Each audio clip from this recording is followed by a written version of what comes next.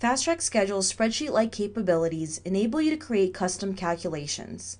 This powerful reporting feature helps generate key project indicators as your schedules are updated and changed. When current activity costs are entered, the variance column calculates the remaining balance from the budgeted amount. Double-click the variance column header to format it. Notice that the variance column is a customizable calculation column. Click Define Calculation to see the formula used in this calculation.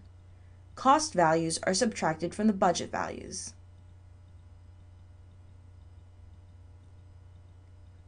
If the cost is over budget, another custom-defined calculation column displays over budget.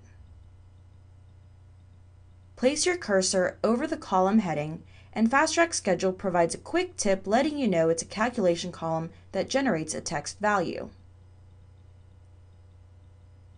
And to see project costs over periods of time, use summary graphs which appear at the bottom of your schedule across the timeline graph.